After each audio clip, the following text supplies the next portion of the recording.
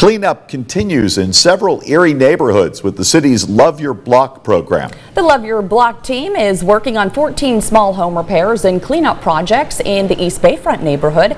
This morning, crews were removing trash and picking up litter between East 6th and 12th Streets. One volunteer shares how rewarding it is to help those in the Erie community. The one that comes to mind is Miss Patty on 9th Street. Sweetest old lady I've ever met. She was so grateful. We helped remove a giant fence from her backyard. She gave us water. She gave us little huggies. She was just so nice. We helped out repainting her deck.